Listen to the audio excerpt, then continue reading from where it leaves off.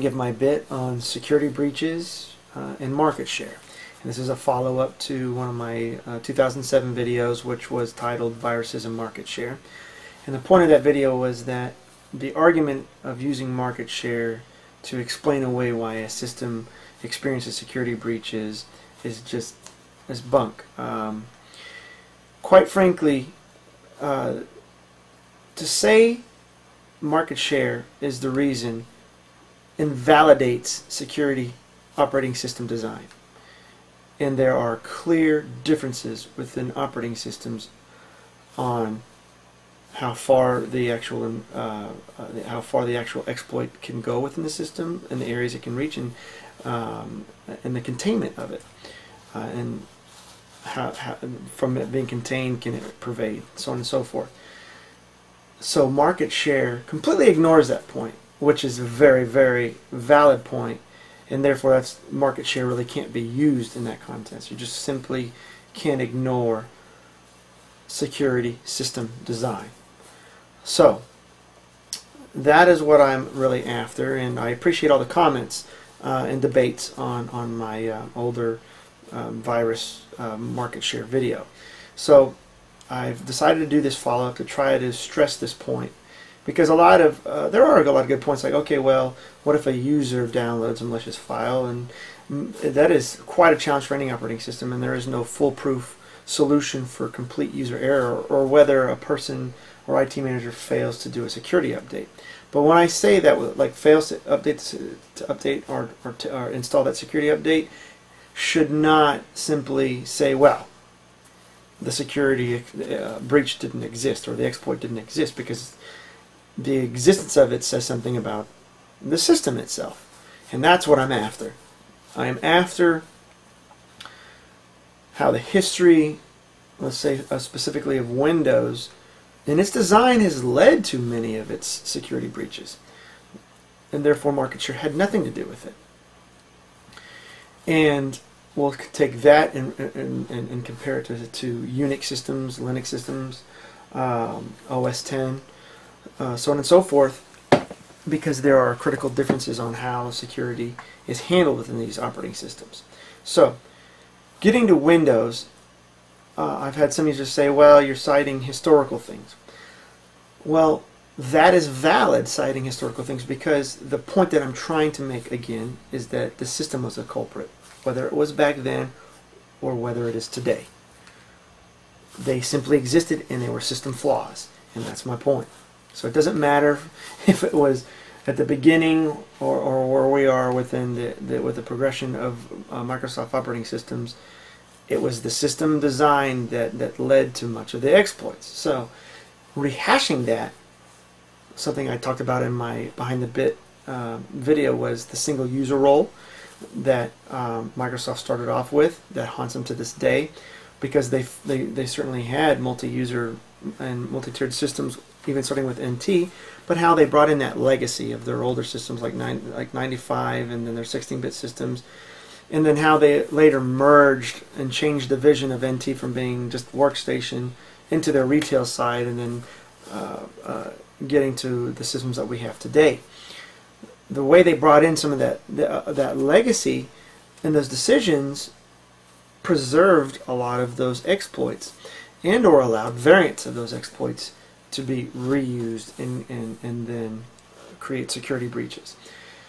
And those are decisions that Microsoft makes. It's nothing that a user can download or say, or do, I should say, to the operating system. It is simply an exploit within the system that the system has, and there's nothing that a user can really do about it.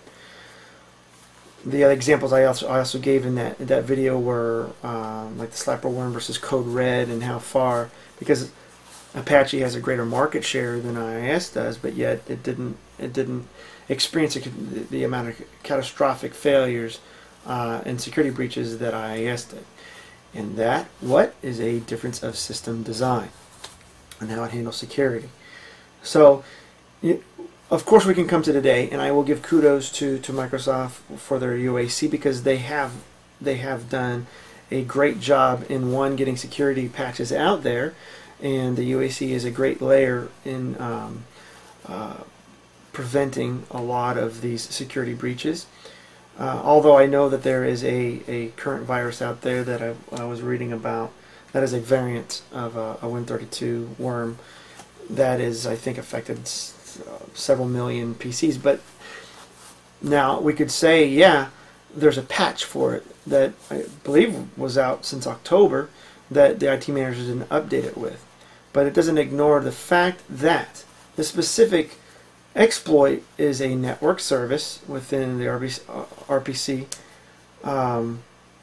protocol of Windows, and it affects from Windows 2000 to Server 2008, which means that specific network service was never changed or really updated, and that could be used as a form of legacy staying with the system, and thus all of those systems being affected with that specific network service.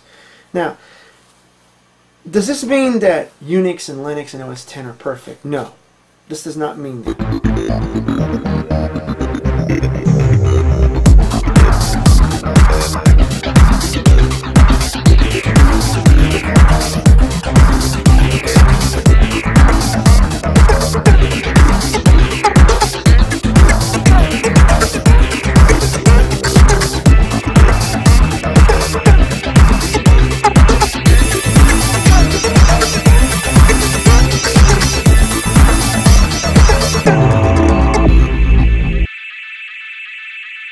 It does mean that there are differences on how OS X, Linux, and Unix can contain these things. For instance, the root user being locked down on OS X.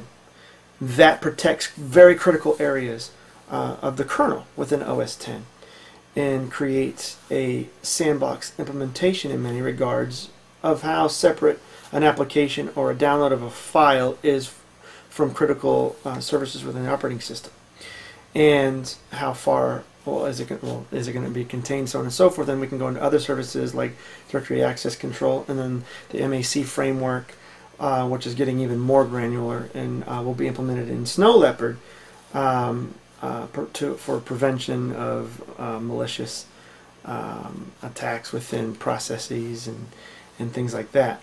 Then you can also talk about ASLR, which is a way of scrambling, let's just say, memory locations, which Windows also has an implementation of, which Symantec says is buggy, and Snow Leopard will have the full implementation of that. From what I understand, where there's a partial implementation currently within Leopard. But these types of things within Unix, within its inheritance scheme, versus a single user role and those legacy apps coming in, but while the UAC is preserving a type of inheritance that has always really been there within the Unix model. And suffice it to say, like BSD offered a lot of these security protections that inherently OS X inherited from the use of BSD, but they have, of course, their own implementations of it. I mean, Apple does do their own stuff. I mean, they take it and then they'll do their own thing with it. But this was a journey for Microsoft. So while we are where we are now with Microsoft, and there are exploits out there, quite frankly, not as many as they used to have, and because they have done a far better job. We cannot simply state that market share is the reason for Microsoft's vulnerabilities throughout its entire history. If I haven't mentioned it before, ActiveX's, the automatic opening of attachments within emails. There's just a lot of crazy things and decisions that Microsoft had to make. Now, they probably have very valid business reasons for that thing, and because they have addressed these, and I have experienced most of those exploits because I have to heavily use Microsoft Windows as most of my clients use it, so I heavily program on it, so I have experienced a hell of a lot of these exploits. So I don't really want to make this a whole versus match, because it is not fun when somebody gets a security breach. It's just I don't wish that upon anybody. But I'm just tired of the whole market share excuse for exploits. Microsoft has learned. They're getting really good at having sandbox implementations and stopping some of these security breaches today. So that is that, and I hope I got my point across. I welcome more comments and debate if I've left anything out. Anyway, thanks for watching.